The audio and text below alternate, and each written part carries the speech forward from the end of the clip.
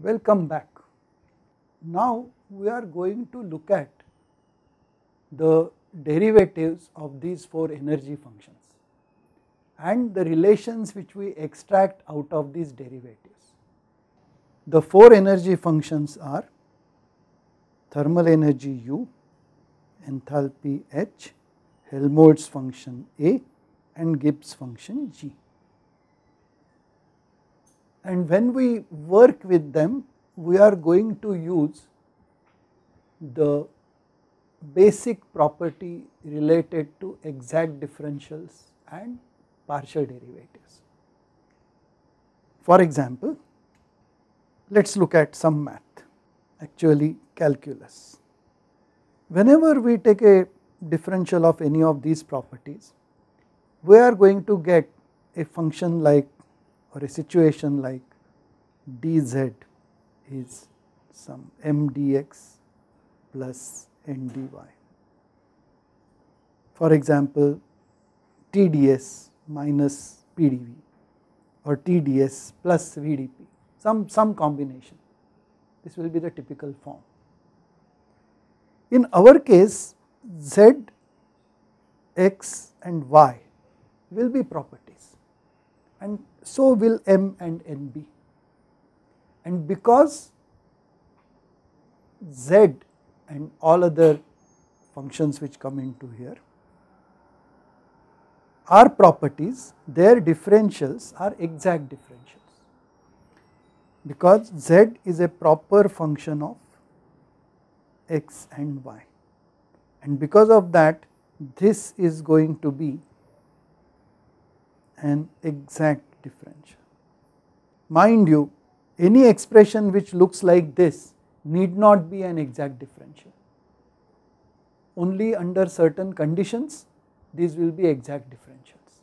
In thermodynamics, if Z is a property and if we have a proper relation which comes out in this form, then we are sure that the right hand side is an exact differential. And because this is an exact differential, what we are going to have is M will represent partial of Z with respect to X at constant Y, and N is going to represent partial of Z with respect to Y at constant X. Quite often in elementary treatments of mathematics, we do not write this function which is maintained constant, Y here and X here.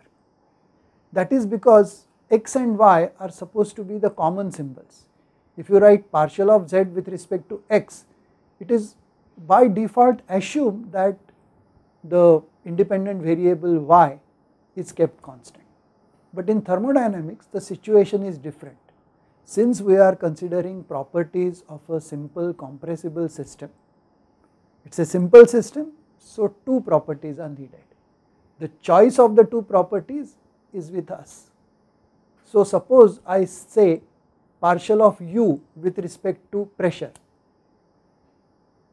Now the question is, well, you have considered variation with pressure, but what is the other property that you are considering when you consider U as a function of two properties?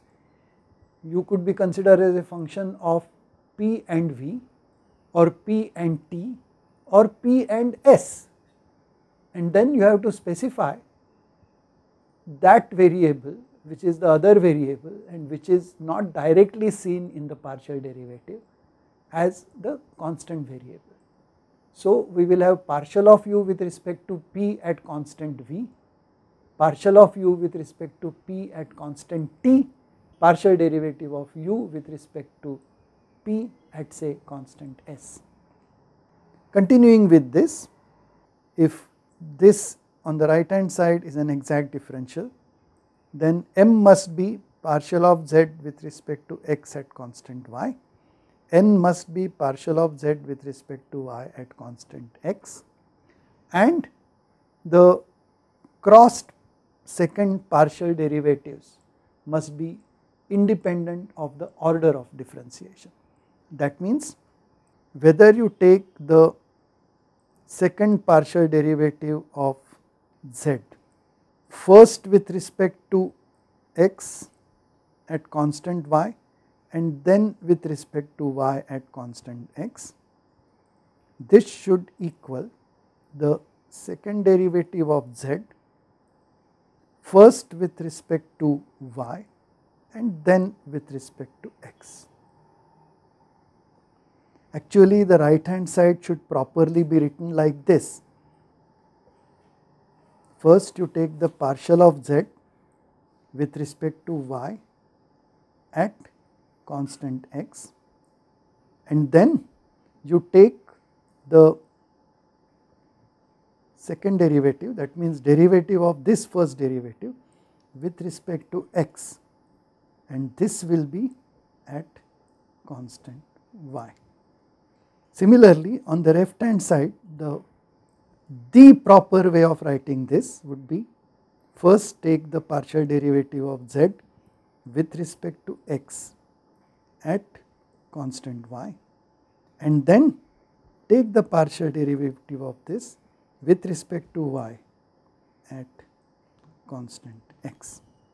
Anyway, coming back to this, when you look at this or its proper forms, you will notice that the first one here represents partial of m with respect to y at constant x, and this is partial of n with respect to x at constant y. These are the most important derivations from calculus of partial differentials and exact differentials that we are going to use. Thank you.